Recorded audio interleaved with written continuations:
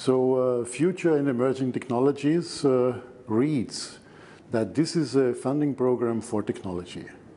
And the technological progress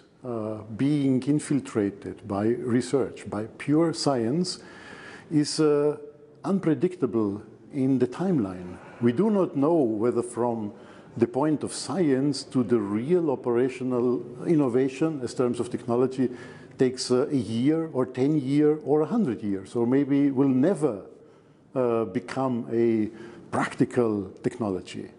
But all the projects that we have, they have a running length of about 3 to 4 years. And I think it is wise to ask the proposers of a proposal, someone who places a research funding proposal,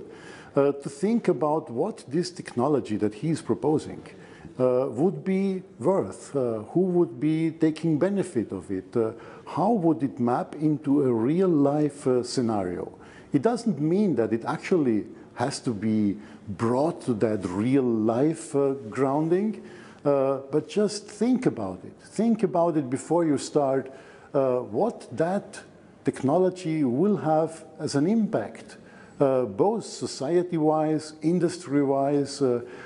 commercially. And then when a project, by chance, is also very successful towards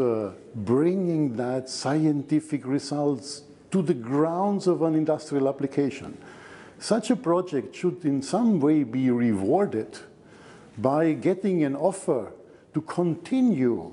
on the more translational research aspect of the scientific results down to an industrial innovation by a continuing grant, a small one maybe, but something that just translates down the scientific results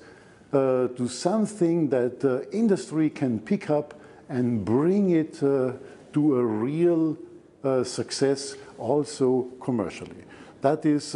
what we are missing, but I think this is something that can easily be implemented as a post-project instrument that is also funded, because this is what, in the end, what we as Europeans want, that namely research results find their way to make a better Europe.